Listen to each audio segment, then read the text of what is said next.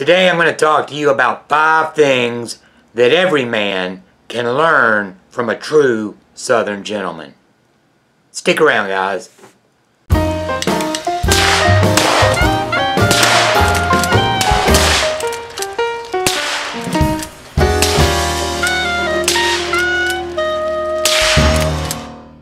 Hey YouTube, welcome back to Arabin Outdoors. Hey, I'm Arabin, but you knew that, didn't you?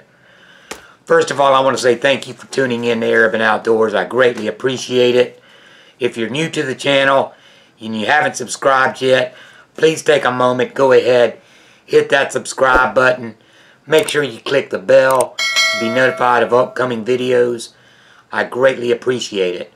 And if you like this video at the end, make sure you give me a thumbs up so that YouTube will know that you like this kind of stuff. Alright, so 5 things that every man can learn from a true Southern gentleman. Guys, this is coming from the heart.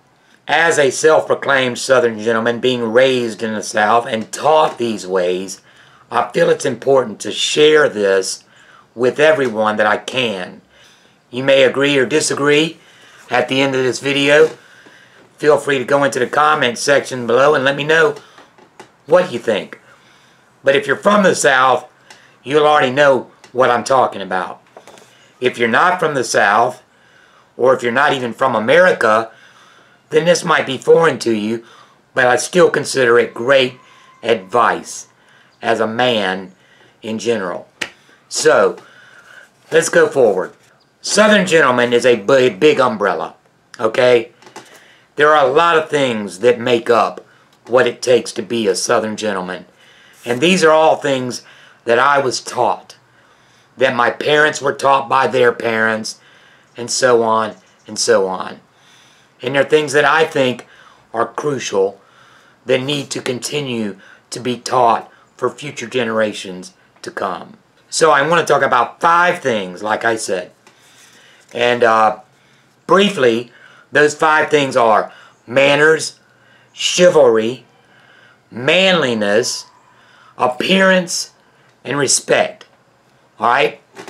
So underneath this large umbrella of Southern gentlemen, we have these 5 smaller umbrellas. And underneath each of those umbrellas are a list of things that go along with them. So let's just start with the first one that I mentioned. Manners. In the South, people have good manners. Okay? That's what we're taught as children. And that is what we continue to teach our children. And we're talking about things that, when taught early, become part of who you are. And a true Southern gentleman doesn't even have to think about these things. It's embedded in their heart, in their soul. It's part of who they are. When I'm saying manners, I'm talking about things like saying thank you and please. Okay, there's nothing wrong with a man saying please. Regardless, if you're at Waffle House and you want a refill on your sweet tea, there's nothing wrong with having the waitress come over and saying, could I please get a refill of my sweet tea? That sounds a lot better than give me a refill on this tea.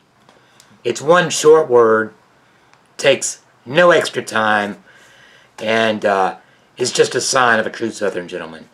Also, thank you. Anytime a man accepts something, he should say thank you, regardless of how big or small that item is. If someone hands you something, thank you. When the waitress brings the refill of sweet tea back to your table, thank you. It's simple. 2 words. Thank you. This also goes towards compliments. When someone compliments you on something, the best way to accept a compliment is to say simply, thank you. Other things that gentlemen say in the South are, excuse me, or pardon me. Excuse me and pardon me Again, it's just polite. It's good manners.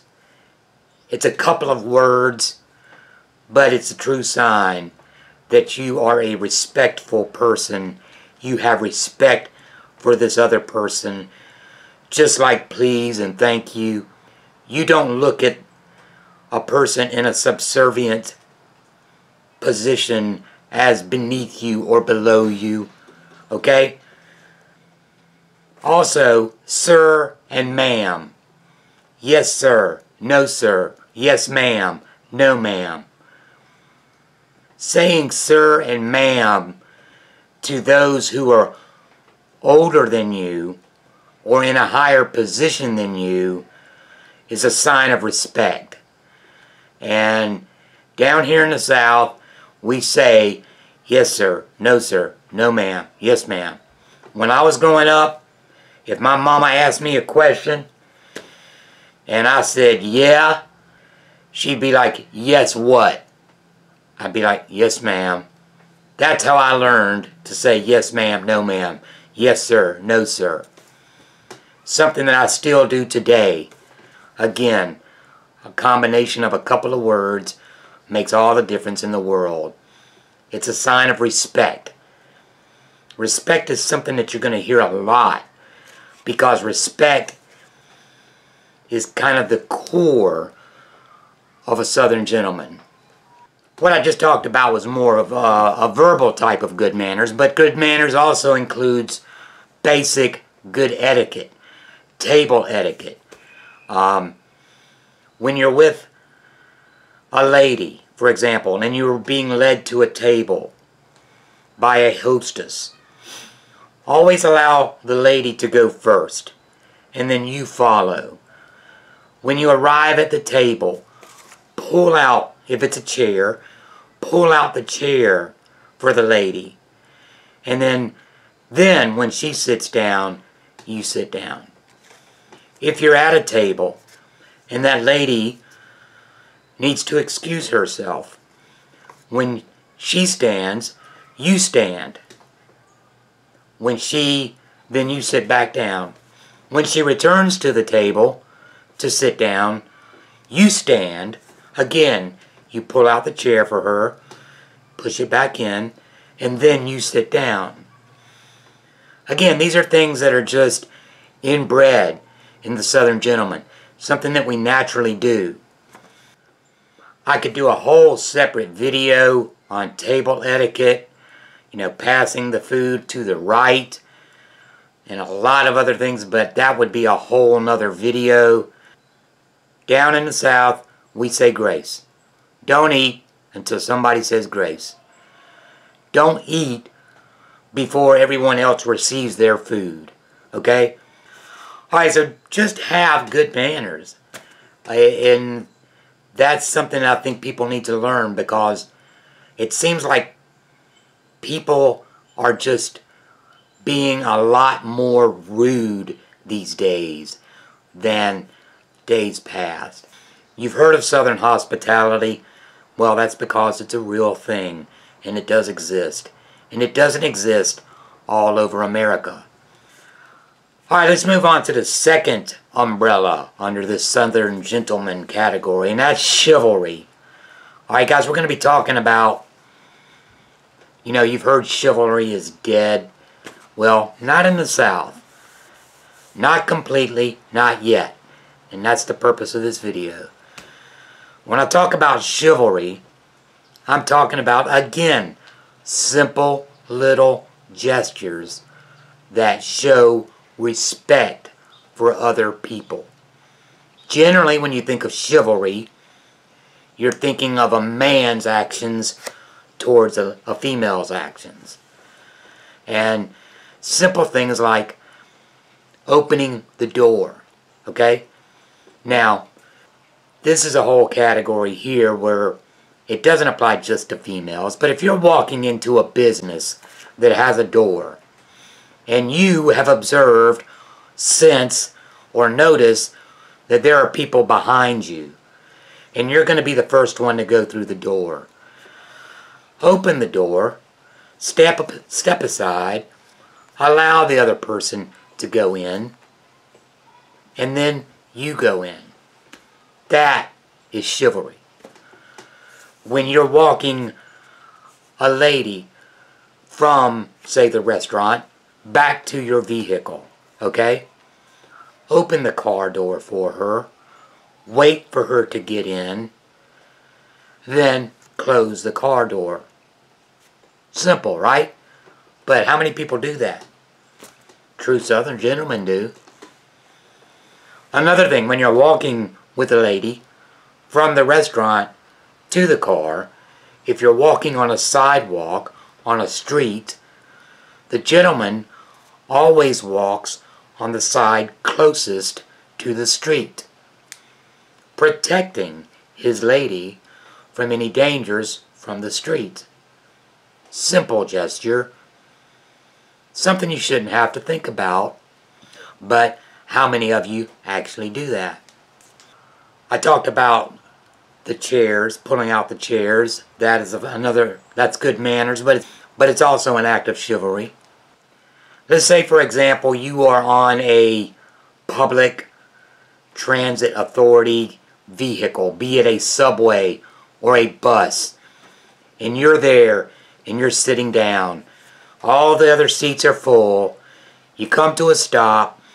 More people come on board, and you notice a female, a pregnant woman, an elderly woman, or an elderly gentleman standing with no seat. Of course, a true Southern gentleman is going to stand up and say, "Ma'am, would you please take my seat?" A simple gesture. And of course, just the general ladies first. You've all heard that, ladies first. That's a simple act of chivalry that can be done easily. Alright, so let's move on to the third category, which is manliness. A lot of people might confuse manliness with macho-ness. Macho-ness. A gentleman doesn't have to be macho. Alright? What I mean by manliness, I mean basically be a man. Okay? Things that a gentleman does that make him a man is, one, he always speaks his mind with respect and politeness if in disagreement. Alright? You're having a conversation with another person. You disagree with what they're saying. A true Southern gentleman doesn't become belligerent and start arguing with that person. But a man does stand up for himself. He does state his opinion and let his opinion be known. But he does so in a polite, respectful manner. It might come to a point where you just disagree. They're not going to agree with you. You're not going to agree with them. The appropriate thing to say is, "Well, I understand what you're saying, but I disagree. We're probably just better to leave it at that." A true gentleman knows how to use discretion before speaking. In the South, we don't have to win the argument, okay? But it is important that as a man, we let people know where we stand. We do it firmly, but politely. Also, shaking hands. That's another thing that a true gentleman does. One thing I learned as a kid is, growing up, is always shake hands with another man, regardless of whether that person is younger than you or older than you. I shake hands with little kids. They get a kick out of it. I shake hands with people that are my age, people that are older. And again, it's a respect thing, okay? Never shake hands with someone while you're sitting down. If you're sitting down, someone approaches you, the proper thing for you to do is to stand up and shake their hand.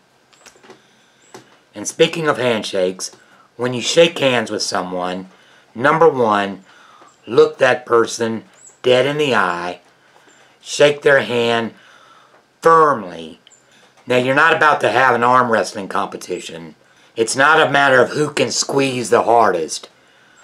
But a nice, firm, short handshake with maybe a little bit of a squeeze exerts confidence, and it shows the person a little bit about who you are. Regarding handshakes, things to stay away from is the limp fish handshake. We've all shaken hands with somebody who just kind of puts their hand up there like that. I don't know if they're expecting you to like kiss their hand or whatever. I don't kiss anybody's hand.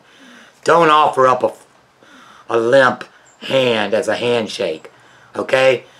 The other thing, and you've probably been on the receiving end of this, the guy that has a little bit of the macho attitude as opposed to the gentleman attitude, who feels like he needs to see if he can break your hand almost.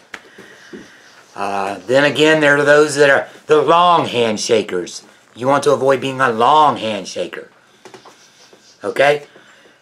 Shake their hand short, 1-2 seconds, maybe 1 or 2 nods, that's it. Then pull back. Alright?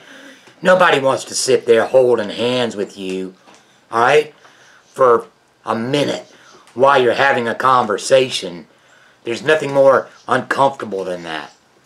And then you've got the hand shakers, the ones who are like this. Like they're going to pull your arm out of socket. Nobody likes that, so don't be one of those. Kind of getting away from the Southern gentleman thing here. We're talking about handshaking. But handshaking is part of being a Southern gentleman. There's a proper way to do it, is what I'm saying. I already talked about using discretion before speaking. A Southern gentleman rarely uses cursing. It's kind of deemed as disrespectful. And again, we go back to that line with respect, okay? People who just F this, GD that, MF that, all the time. Nobody respects a person that speaks that way. Again, respect. You see how we keep coming back to that? Other things that a real man does is he does what he says he's going to do. Especially down here in the South. If you say you're going to do something, you do it. Another thing is be on time. Alright, I was taught that early is on time is late, and late is never acceptable. If I had an appointment at 9 o'clock, in other words, that's when I said I'm going to be there at 9 o'clock, I'm going to be there at 9 o'clock. Sometimes I'd have to sit around parked around the corner for 5 or 10 minutes to arrive at their door at 9 o'clock. People respect that. There's that word again, respect. But say you're going to do something, do it. And be on time. Always. Let's move on to the next thing. Number 4, appearance. And this, again, this could be a whole video. And maybe I should have done this video in parts. Appearance, alright? We're talking about things like dress. We're talking about grooming, okay? The way you present yourself, okay? I do not understand people walking around. You've all seen the Walmart videos. I don't understand people walking around town in pajama bottoms with a dirty shirt, flip-flops and socks, and their hair all sticking up. This shows me that this person has no self-respect, okay? Much less respect for anyone else. It takes just as much effort to put on a nice pair of pants as it does to put on an old raggedy pair of pants. It takes just as much effort to put on a nice shirt compared to an old raggedy, dirty, stained shirt. Okay? Take the time to show some self-confidence, to show that you have respect for yourself, and that you care about how you present yourself to others. If you don't, then there might be an issue somewhere with lack of self-respect. Grooming. Gentlemen, shave. If you don't shave and you have a beard, keep that beard groomed, okay? It takes a little bit of extra effort, okay? I've got a video coming up, I just haven't posted it yet, about grooming for the gentleman. So look for that in the future. But keep your mustache neat, keep your beard groomed and trimmed. If you don't have facial hair, then shave, okay, every day. Men, keep your nails trimmed and clean. Women don't want to see men with nails as long as theirs, with grease and dirt, alright, all scrounged up in there. Not to say that if you work in grease and dirt throughout the day while you're at work, your hands are going to look like that. I understand that. But if you're going out, or as soon as you get home, or if you're going to lunch, wash your hands. Keep your nails short and trimmed, okay? Shower on a daily basis. Keep your hair, if you're not wearing a hat, keep your hair combed, okay? In regards to dress though, dress for the occasion, okay? I'm not saying that as a Southern gentleman, I walk around every day, all day in a seersucker suit with a bow tie. I can't wear ties anymore, and I really hate that because I like classic men's style. I enjoy wearing ties. But down south, blue jeans, cowboy boots, a flannel shirt, acceptable. If I was going to a fine restaurant, I wouldn't be dressed like I am right now. I wouldn't be wearing jeans and boots. I wouldn't be wearing this flannel shirt. But if I'm going to the Waffle House to eat, yeah, I'll wear jeans and a flannel shirt. If I'm going, to Sportsman's Warehouse to shop, yeah, I'll wear this. If I was going to a formal party, or just a party in general, yeah, I'll wear my seersucker suit without the bow tie now. But wear clothes that properly fit. Tuck in your shirt if you're going out in public. Wear pants that fit properly. Match your belt to your shoes. I think I'm going to do a video on that. I know I also have a hat video coming up. I'm going to go through my collection of hats and hat etiquette. So look for that in the future. But anyway, I told you I digress. Let's go on. What item am I on now? The last thing, and we've talked about it throughout this whole video, is respect. Okay? A true Southern gentleman respects everyone, regardless of their race, age, gender, etc., etc., so on. Respect people. If you don't agree with that person, still have respect for their opinions. If you don't agree with a person's lifestyle, that's okay. You don't have to. But show respect to that person. Respect that they have opinions. They have their way of living. We've all heard the golden rule, treat others as you would like to be treated yourself. And that's so true, especially for the Southern gentleman. Treat people with respect. If you want to be respected, you cannot get that without first respecting others. Respect is shown through good manners and through proper etiquette. It's shown through chivalry. It's shown through your appearance, okay, and how you present yourself, okay? Southern man presents himself with pride of his heritage, with confidence. When you're having a conversation with someone, don't always be disrupting other people. Listen to what they're saying. While you're listening, show that you're listening. Nod your head occasionally. agree with them. That's a good point. I never thought of that before. You know, you're right. Let them know that you're listening. But respect is the key word.